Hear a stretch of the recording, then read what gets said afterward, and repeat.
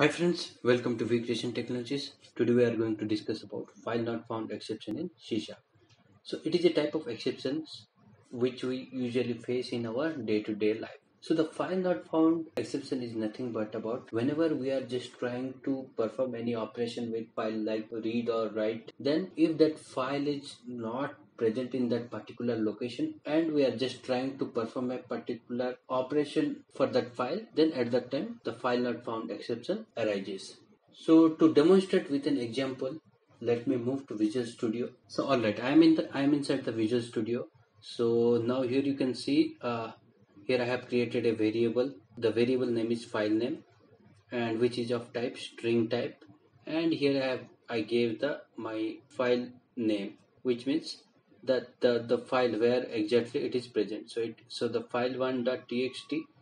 So basically I am considering here text file, so which is present inside the D drive and test folder.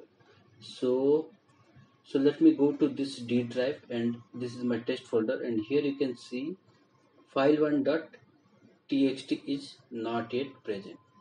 So now if I will do some of the operation like the read operation or write operation, then it will straightforward throw a file not found exception, because this file1.txt, which is the text file, is not present under this D drive and test folder. So let me perform a read operation where data. So here I am passing my file name, then encoding dot utf8. Alright, so let me put a breakpoint here. Now as you can see, whenever I will run the application, so first it will take this variable file name, and it will just pass this to the read all text method, and whenever this line executes, this read all text method executes, then it will look for the particular file name, which is the file1.txt, and which as it is not present inside the D drive and test folder, then it will straight throw you an exception. So let me run the application. Alright, so breakpoint already got hit. So let me debug line by line. So here you can see the file name is D drive, test folder, and file1.txt. Now if I press F10 or move to the next line, then you can see the file not found exception arises.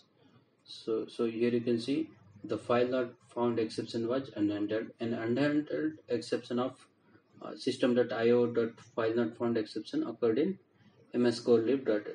And the additional information is could not find the D drive, test folder, and file1.txt. So if I go to D drive and test folder, file1.txt file is not present, and above that we are just trying to perform an read operation, and due to that reason file not found exception is arises.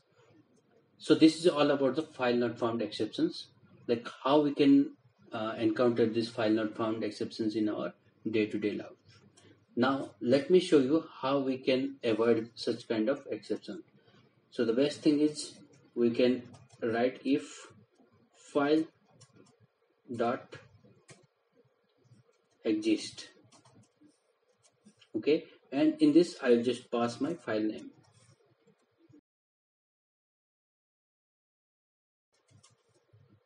Alright, so what it will do, so in this if condition, first it will check whether that file1.txt is present under the D drive and test folder or not, and if it is present, then it will execute this read operation, otherwise it will not execute. So let me again run the application.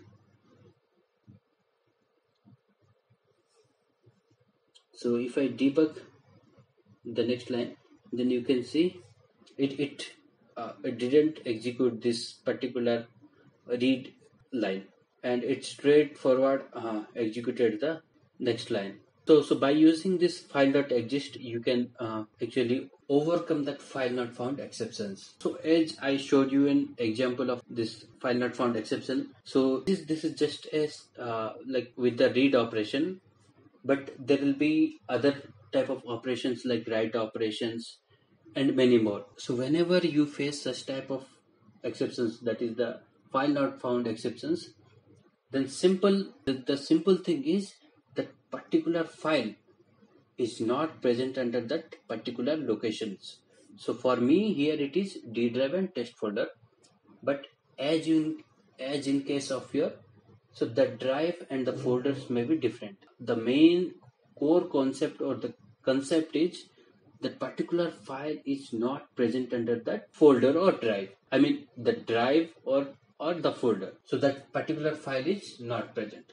So to avoid such type of exceptions, so what you can do, you can use file.exist methods, so which will not throw any type of exceptions, which will just bypass this read method or write method.